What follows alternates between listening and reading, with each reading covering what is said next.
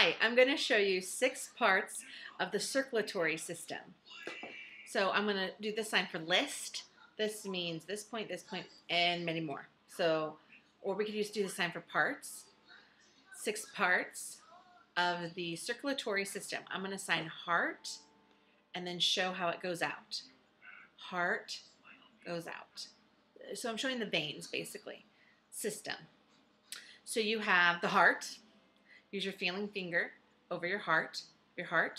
You have your arteries, which are on the left side, and they take oxygen out into your body.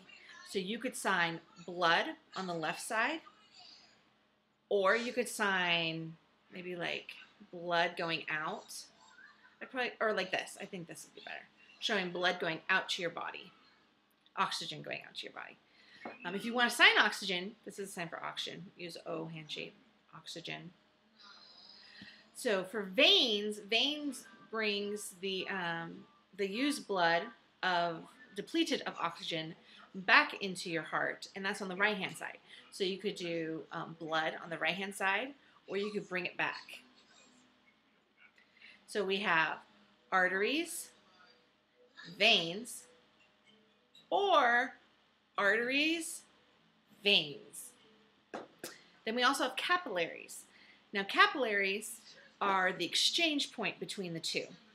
So I decided to use one option is to use the sign for trade, since they are exchanging cells. Trade. Or you could use the sign or the classifier for blood and show it going in between. So you could have arteries, veins, capillaries. Then you also have red and white blood cells. This is the sign for red. This is the sign for white. And here, we've already shown the sign for blood. So red and white blood cells. You could also do, if you were to show cells, there's not a sign for it, and since it's so short, people would finger spell it, cells. Or you could use a classifier like this, since cells are circular, go cells, do cells, or leave it out like I did. I think it's fine. Red, white, blood cells is perfect. Then you also have platelets. Platelets they stick together to cause clotting. So you can use the sign for sticky,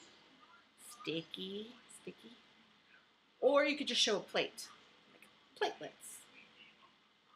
So we have 6 parts of the circulatory system are heart, arteries, veins, capillaries, red and white blood cells, and platelets or platelets.